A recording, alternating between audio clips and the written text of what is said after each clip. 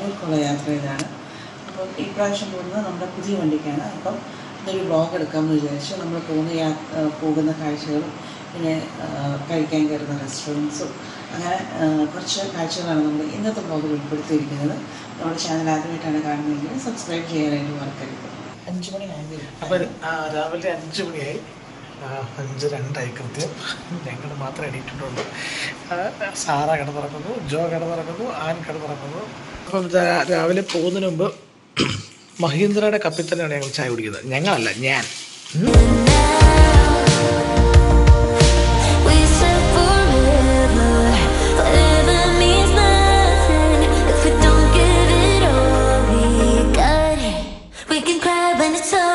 അപ്പം നമ്മൾ വീട്ടിൽ നിന്ന് ഇപ്പം ഇറങ്ങുകയാണ്. അപ്പം ഈ പ്രാവശ്യം പോകുമ്പോൾ പുതിയ പുതിയ കാഴ്ചകളായിട്ട് നമുക്ക് വ്ളോഗ് തുടങ്ങും. അല്ലെങ്കിൽ നമ്മുടെ ട്രാവൽ വ്ളോഗ് കുറേ ആൾക്കാർക്ക് ഇഷ്ടമാണെന്ന് പറയുന്നുണ്ട്. അപ്പോൾ ഞങ്ങൾ വിചാരിച്ചു പുതിയ വണ്ടിയെ കിട്ടിയതല്ലേ, അപ്പോൾ ട്രാവൽ വ്ളോഗ് എടുത്തേക്കാം. നോർമലി നമ്മൾ വിട്ടു പോകാറുള്ളൂ. ഫുഡൊക്കെ കഴിക്കാൻ കയറുന്ന സ്ഥലവും പോകുന്ന റൂട്ടും ഒക്കെ കാണിച്ചു. പിള്ളേരില്ലാത്തോണ്ട് ട്രാവൽ വ്ളോഗ് എടുക്കാൻ നമുക്ക് മടിയായിരുന്നല്ലേ. പിന്നെ മാത്രമല്ല പെട്ടെന്ന് നമ്മൾ പോകുന്നതുകൊണ്ട് നമ്മൾ ചിലപ്പോൾ വീഡിയോ ഒക്കെ എടുക്കാനായിട്ട് സമയം കിട്ടാറില്ല. ചിലപ്പോൾ പിന്നെ പോയിട്ട് ഇറങ്ങി കഴിയുമ്പോഴായിരുന്നു ഓർക്കുന്നത് വേണമെങ്കിൽ എടുക്കാമായിരുന്നു എന്നൊക്കെ വിചാരിക്കും. ഓക്കെ, അങ്ങനെയല്ലേ. അപ്പം എന്നോട് ആരോട് ചോദിച്ചായിരുന്നു അപ്പോൾ ഈ വണ്ടിയുടെ മൈലേജ് എത്രയായിരുന്നു? അപ്പം ഞാൻ പറഞ്ഞായിരുന്നു ഞാൻ മൈലേജ് ടെസ്റ്റ് ചെയ്യാം. ഞാൻ ടെസ്റ്റ് ചെയ്തിട്ടില്ല ഇതുവരെ. അപ്പോൾ നമുക്ക് നോക്കാം എത്രയാണ് കിട്ടുന്നതെന്ന്. ഇതിൻ്റെ സെറ്റപ്പും കാര്യങ്ങളും ഞാൻ റേഞ്ച് ഇപ്പോൾ ഇതിനകത്തൊരു 13.5 കാണിക്കുന്നത്. ഞാൻ ഫുൾ ടാങ്ക് പെട്രോൾ അടിച്ചിട്ട് ബാക്കിയുള്ള കാര്യങ്ങൾ ഞാൻ കാണിക്കാം. എന്നിട്ട് മൈലേജ് ഞാൻ ചെക്ക് ചെയ്യുന്ന എത്രയാണെന്ന് ഞാൻ നിങ്ങൾക്ക് കാണിച്ചു തരാം. ഇപ്പം 2127 കിലോമീറ്റർ ഓടിയത്. ട്രിപ്പ് സെറ്റ് ചെയ്യണം. അപ്പം ഞാൻ പാലയം തന്നെ ഫുൾ ടാങ്ക് പെട്രോൾ അടിക്കാൻ തീരുമാനിച്ചിരിക്കുകയാണ്. ഞാൻ ആദ്യം വിചാരിച്ചു തമിഴ്നാട് ചെന്നിട്ട് അടിക്കാമെന്ന്. അവിടെ ആകുമ്പോൾ 1 രൂപ കുറവുണ്ടല്ലോ. പിന്നെ വേണ്ടെന്ന് വെച്ചു, ഇവിടുന്ന് തന്നെ അങ്ങ് അടിച്ചേക്കാം. ഡീസൽ പെട്രോൾ അല്ല, ഡീസലാ. അയ്യോ, ഇവിടെ ഡീസലാണ്.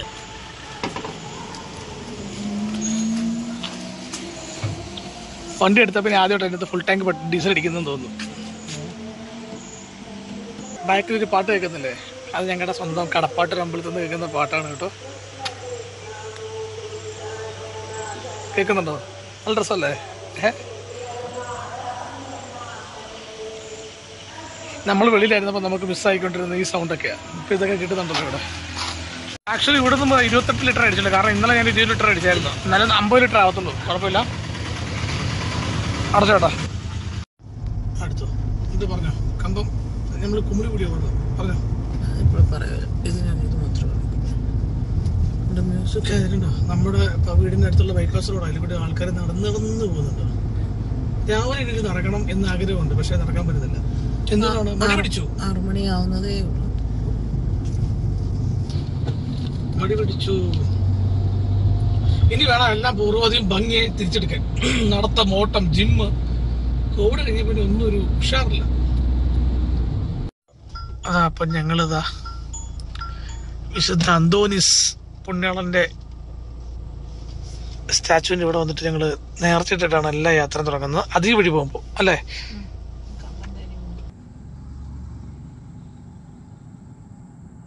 അപ്പൊ ഞങ്ങള് ഇന്ന് യാത്ര പോകുന്നത് കമ്പം തേനി വഴിയാണ്. അപ്പം ഇനി അങ്ങോട്ട് കുമിളിലോട്ടുള്ള കയറ്റങ്ങൾ കയറാൻ പോവുകയാണ്. അങ്ങോട്ട് പോകുന്ന വഴിക്ക്, അതായത് നമ്മുടെ മുണ്ടക്കെ കയറി കഴിഞ്ഞിട്ടൊരു സൂത്രം, നല്ലൊരു അടിപൊളി സീനിക് വ്യൂ ഉണ്ട്. കാണിച്ചു തരാവേ. ഇത് രാവിലത്തെ കാഴ്ച നല്ല രസമുണ്ട് കാണാനായിട്ട്. ഇത് ക്യാമറയിൽ കാണുന്നതിലും ഭംഗിയാണ് നേരിട്ട് കാണാനായിട്ട്. മഞ്ഞിറങ്ങി ഇങ്ങനെ പോകുന്നത് ശരിക്കും ഹിമാലയത്തില് ആ ഒരു രീതിയിലായിരിക്കുന്നു. ഹിമാലയം പക്ഷെ ഞങ്ങളുടെ ഇവിടുത്തെ ഹിമാലയമാണ് അതുപോലെ ഉണ്ട്. ക്യാമറയിൽ നമുക്ക് ശരിക്കും നമ്മള് നേരിട്ട് കാണുന്ന ആ ഒരു എന്താണ് ആ ഒരു ഭംഗി, ആ ഒരു ഭംഗി കണ്ടില്ലേ. കാണാൻ ഇത്ര മനോഹരമായിരിക്കുന്നതൊക്കെ കൊള്ളാല്ലേ. അങ്ങേ മൂലയ്ക്ക് മുതൽ ഇങ്ങനെ കോടമഞ്ഞ് കേറി പൊതച്ച് നിൽക്കുക. ഈ റൂട്ടിൽ കൂടി പോകുമ്പോഴുള്ള പ്രത്യേകത അതാ, നല്ല ഭംഗി. അപ്പോൾ ഇവിടെ ഇങ്ങനെ വണ്ടി ഇങ്ങനെ സൈഡിൽ, ഇപ്പോൾ രാവിലെ വണ്ടി കുറവായതുകൊണ്ട് നമുക്കിവിടെ പാർക്ക് ചെയ്യാം. അല്ലെങ്കിൽ ഇവിടെ വണ്ടി പാർക്ക് ചെയ്യാൻ ഒട്ടും പറ്റിയൊരു ഏരിയ അല്ല, റിസ്കി ഏരിയയാണ്. അപ്പോൾ രാവിലെ ഏർലി മോർണിംഗ് ആയതുകൊണ്ട് നമ്മളിങ്ങനെ പോകും. എനിക്ക് ഭയങ്കര അപകടമുള്ള ഏരിയയാണ്, നമ്മൾ ഒരിക്കലും അത് ചെയ്യരുത്. എൻ്റെ താഴെയാണ് കേട്ടോ. ഇവിടെയുള്ള വീട്ടുകാർക്കൊക്കെ എന്നാ രസമായിരിക്കും അല്ലേ? ആ വീട്ടുകാർക്കൊക്കെ അവർക്ക് എല്ലാ ദിവസവും മഞ്ഞ് കണ്ടുകൊണ്ടിറങ്ങാം. ഇവിടെ ഒരു കോളേജുണ്ട്, സെൻറ്റ് ആൻ്റണീസ് കോളേജ് എന്ന് പറഞ്ഞ കോളേജ്. അവിടെ പിള്ളേരൊക്കെ പഠിക്കുന്നുണ്ട് കേട്ടോ. പെരുവന്താനം.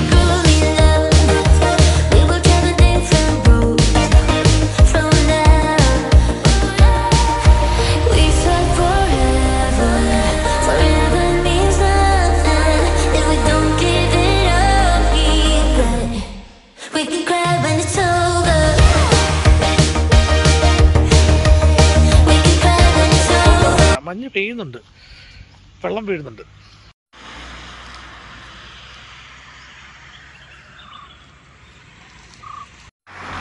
ഇത്ര മനോഹരതയ്ക്ക് ഒരു രക്ഷയില്ല.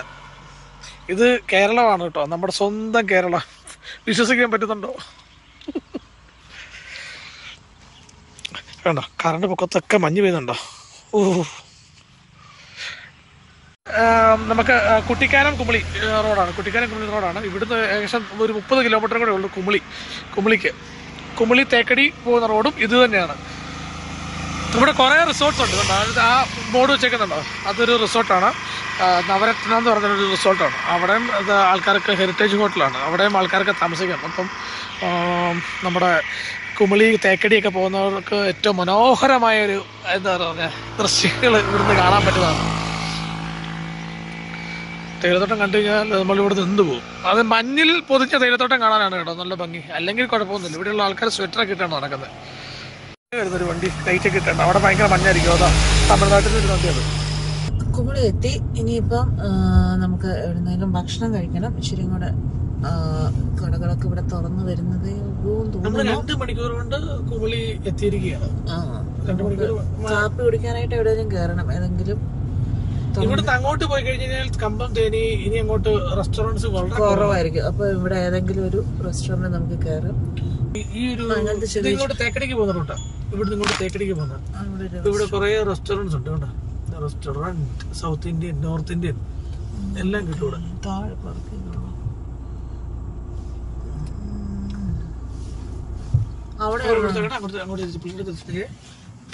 ചേട്ടാ ഇവിടെ ഫുഡ് ഉണ്ടോ?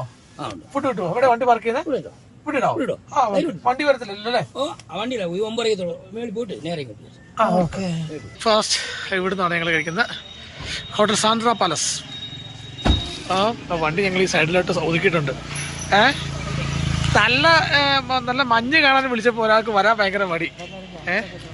ഇവിടെ കുറേ ടൂറിസ്റ്റുകൾ വന്നിട്ടുണ്ട് കേട്ടോ. എല്ലാവരും എനിക്ക് തോന്നുന്നത് തേക്കടിക്ക് വന്നവരൊക്കെ ആയിരിക്കും അല്ലേ? ഇവിടെ ബുഫേ ഉള്ളൂ. ഇനി ബുഫേ എടുക്കണം. എടുത്തോ ബുഫേൻ്റെ ഐറ്റംസ് എടുത്തോ. എന്തൊക്കെയുണ്ട്? പൈനാപ്പിൾ. ആദ്യമായിട്ടാണ് ബാംഗ്ലൂർക്ക് പോകുന്ന ഒരിക്കലും ബുഫേ കഴിക്കുന്നത്. അല്ലെങ്കിൽ നമ്മൾ സ്റ്റേ ചെയ്യുന്ന ഹോട്ടലിൽ നിന്നല്ലേ കഴിക്കുള്ളൂ. ഞാൻ എൻ്റെ ഫേവറേറ്റ് ആയിട്ടുള്ള പൂരിയുണ്ട്. പൂരി എടുക്കാം. പൂരിയും എഗ്ഗ് കറിയാണ്. യെസ്, പൂരി എഗ്ഗ് കറി എടുക്കാം. ബജിയുണ്ട്, സാമ്പാറുണ്ട്. ഓക്കെ, ഹോട്ടലിൽ കഴിക്കാനിരിക്കുന്നിടത്ത് ടേബിൾ പേപ്പർ വെച്ചിട്ടുണ്ട്. ഈ ടേബിൾ പേപ്പറിൽ ഒരു ഹോട്ടലിൻ്റെ പേര് വെച്ചിട്ടുണ്ട്. പിന്നെ അതുപോലെ തന്നെ നമ്മളിവിടെയാണ്, ഹോട്ടൽ സാന്ദ്ര പാലസിലാണ്. അവിടുന്ന് മധുരൈ 134 കിലോമീറ്റർ, ഇടുക്കി 65 കിലോമീറ്റർ, കോട്ടയം 114, വാഗമൺ 65, പീരുമേട് 40.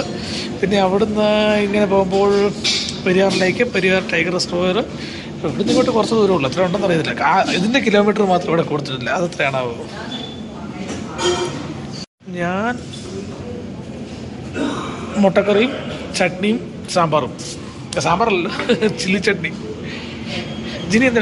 അപ്പവും പൊറോട്ടയും. അല്ല, അപ്പവും മുട്ടക്കറിയും. നല്ല കോഫി കഴിക്കട്ടെ. ഇവിടെ തണുപ്പായതുകൊണ്ടാ. തണുത്തുപോയി കോഫി, തണുത്തുപോയി. ഇനി ഒരു കോഫി കൂടെ എടുക്കണം എന്നാണ് ഉദ്ദേശിച്ചല്ലേ? അത് പറ്റിയല്ല. കൊള്ളാല്ലേ ചേട്ടാ? ഇവിടെ ഏറ്റവും കൂടുതൽ വരുന്നത് നോർത്ത് ഇന്ത്യൻസ് ആണോ? നോർത്ത് ഇന്ത്യൻസ് ആണല്ലേ എനിക്ക് തോന്നി. കാരണം കേന്ദ്രം ഏതുകൊണ്ടാണെന്ന് അറിയില്ല, നമ്മൾ കഴിച്ച ആ സാധനത്തിന് 2 പേരുടെ കഴിച്ചപ്പോഴത്തേക്ക് 400 രൂപയായി. ഇച്ചിരി കത്തി പോലെ എനിക്ക് തോന്നി. ഇച്ചിരി റേറ്റ് കൂടുതലാണ്. ലേശം ബൊഫേ ആയതുകൊണ്ടായിരിക്കും അല്ലേ? പക്ഷെ ബൊഫയിൽ നമുക്കൊന്നും കാര്യമായിട്ട് ചെയ്യാൻ പറ്റിയില്ല. പക്ഷെ അത്ര നല്ല ബൊഫേ ഒന്നും അല്ലായിരുന്നു. ഈ ഓട്ടോക്കാരെ മാറ്റിക്കോ. ഇതിന് കേരളത്തിന്റെ മറ്റേ തമിഴ്നാടിന്റെ പോയിന്റാണ്. എന്തുകൊണ്ട് തമിഴ്നാട്ടിലെ വണ്ടി ഇങ്ങോട്ട് കയറ്റി വിടുന്നില്ല? എന്തുകൊണ്ട് കേരളത്തിന്റെ വണ്ടി അങ്ങോട്ട് കയറ്റി വിടുന്നില്ല? പെർമിറ്റ് ഇഷ്യൂ ആയിരിക്കും അല്ലേ?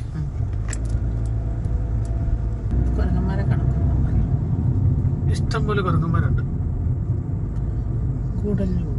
Koodallur range post. ഇതോ ഇനി അങ്ങോട്ടുള്ള റൂട്ട് നോ പാർക്കിംഗ്. ഇവിടുന്ന് താഴെ ഇറങ്ങുന്നോണം വരെ നോ പാർക്കിംഗ്. ഒരു 10-15 കിലോമീറ്റർ. ഇത് തുറന്നു ഇനി ഓ ചേട്ടാ മരം നല്ല രസമല്ലേ ഇങ്ങനെ വണ്ടി ഓടിക്കാൻ? എനിക്ക് ഭയങ്കര ഇഷ്ടമാണ് ഇങ്ങനെ ഹിൽ സ്റ്റേഷനിൽ കൂടി ഇങ്ങനെ വണ്ടി ഇങ്ങനെ കറക്കി ഓടിക്കാൻ. ഒട്ടും ഇഷ്ടമല്ല. ഇഷ്ടമില്ല. കാരണം എന്താ? ജിനി വാള് വെക്കും. എനിക്ക് ഇങ്ങനത്തെ വഴി കൂടെ വരുന്നത് ഇഷ്ടമല്ല. എനിക്ക് നേരെ ഉള്ള വഴി ഇഷ്ടം. എനിക്കത് ഇഷ്ടം. കണ്ടാ വണ്ടി വരുന്നു, ഇവിടുന്ന് വണ്ടി വരുന്നു. എനിക്ക് ഒരു വഴിക്കിടയ്ക്ക് ഫുൾ വണ്ടി വരണം, എന്നാലേ നമുക്ക് ഓടിക്കാനുള്ള സുഖം. ഇനി ഇവിടുന്ന് നമുക്ക് ഗൂഡല്ലൂരാണ്. അല്ല ഗൂഡല്ലൂർ ഡിണ്ടിഗൽ. ഇവിടുന്ന് ഡിണ്ടിഗൽ എത്ര കിലോമീറ്റർ ഉണ്ടെന്ന് അറിയാവോ? വല്ല അറിവുണ്ടോ? We can cry when it's over. We can cry when it's over. We can cry when it's over. We can cry when it's over. കേരളത്തിൽ പാലക്കാടല്ലായിരുന്നോ? അത് മാറി കിട്ടാ. ഇപ്പൊ കമ്പമായി.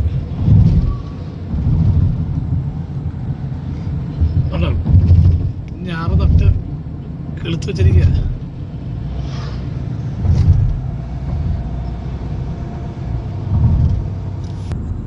എന്തൊക്കെയോ സംഭവിച്ചിട്ടുണ്ട്. മുമ്പിൽ ഒരാൾ വണ്ടി ഓടിക്കുന്നുണ്ടോ? ഞാൻ കണ്ടിരിക്കാൻ തോന്നുന്നു പുള്ളി തന്നെയാ ഓടിക്കുന്നത്.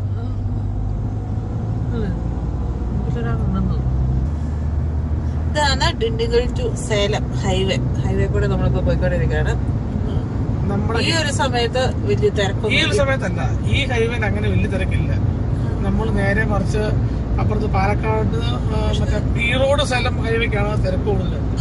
ഇത് ദൂരം ഇൻഡസ്ട്രീസ് എവിടെ ഉള്ളത് ഇഷ്ടം പോലെ മുട്ടിന് വരുന്നത്. ഇതുപോലെ കേരളത്തിൽ വരുമായിരുന്നു.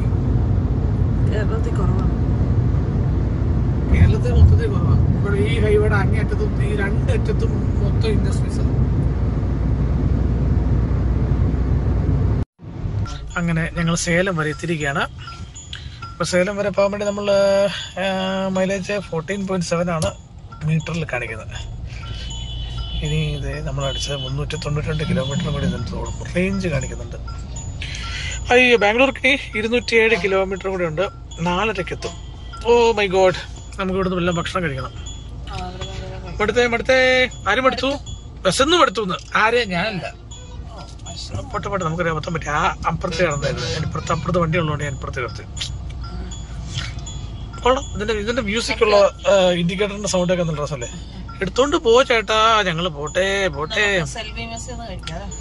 യെസ്, സെൽവി മെസ് വർക്ക് ചെയ്യാൻ പറ്റും. ഇവിടെ തിരക്ക് കുറവാണല്ലേ? അല്ലെങ്കിൽ ഇവിടെ ഒരു ഇരിക്കാൻ പോലും സീറ്റ് കിട്ടുന്നില്ല. അവിടെ ക്യൂ നിന്നിട്ട് വേണം ഇങ്ങോട്ട് വരാൻ. ഇന്ന് തിരക്ക് കുറവാണ്. 2 മണി. ഇപ്പൊ നമ്മൾ നേരത്തെ ചെയ്തതായിരിക്കും. ഇപ്പൊ ആൾക്കാർ വരുന്നു തുടങ്ങിയിട്ടുണ്ട്. അപ്പൊ നമ്മള് ഹൊസൂർ എത്തി. ബാംഗ്ലൂർക്ക് ഇനി ഇച്ചിരി ദൂരം കൂടെ. നമ്മുടെ ഹോട്ടലിലോട്ട് പോകാനായിട്ട് ഇനി കുറച്ചും കൂടെ ഉള്ളു.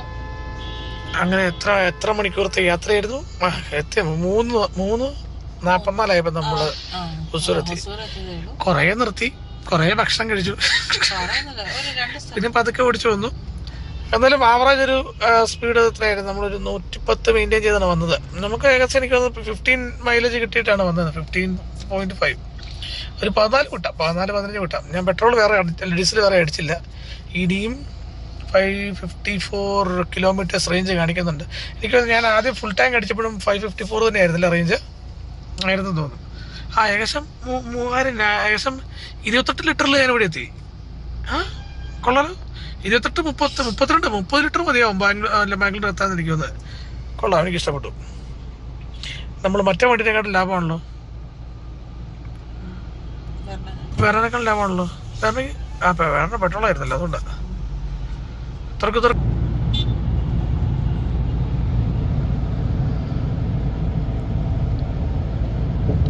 ഓ, ഈ മെട്രോ സ്റ്റേഷനൊക്കെ ഓക്കെ അല്ലോ.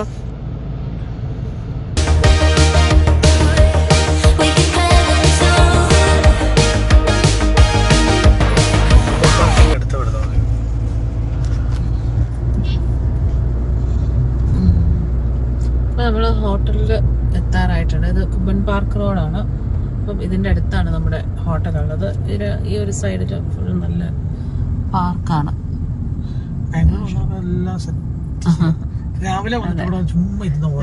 ഇപ്പൊ ഇവിടെ കുറെ പല വെറൈറ്റി പൂക്കളുണ്ട്. ലാവൻഡർ ഷെയ്ഡ്, യെല്ലോ, അതുപോലെ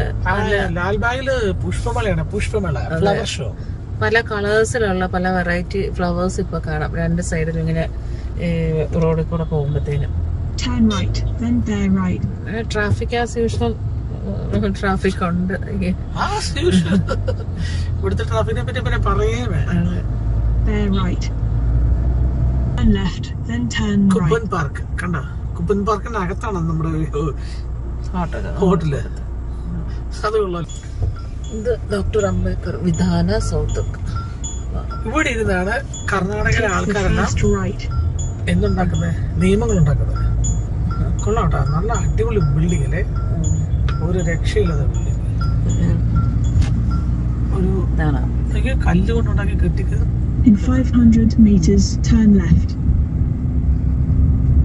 ബാംഗ്ലൂർ എങ്ങനെയൊക്കെ വന്നു പറഞ്ഞാലും GPS ഇല്ലാണ്ട് എനിക്ക് വണ്ടി ഓടിക്കാൻ പറ്റൂല. എത്രയൊക്കെ റോഡ് അറിയാന്ന് പറഞ്ഞാലും ഇങ്ങോട്ട് കാണാൻ നല്ല രസമുണ്ട്.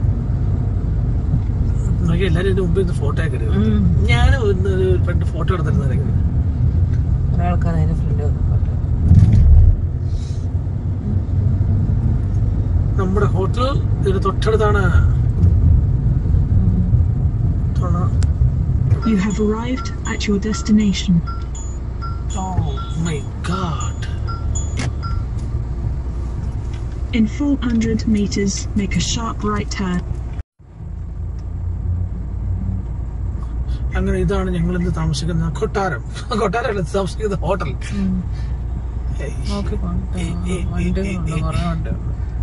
മൊത്തം ബിസിയാണല്ലോ ഇവിടെ. വണ്ടി ഇവിടെ കൊണ്ട് സ്റ്റോപ്പ് ചെയ്തിരിക്കുകയാണ്. ഇനിയും 204 കിലോമീറ്റർ റേഞ്ച് കാണിക്കുന്നുണ്ട്. ഫുൾ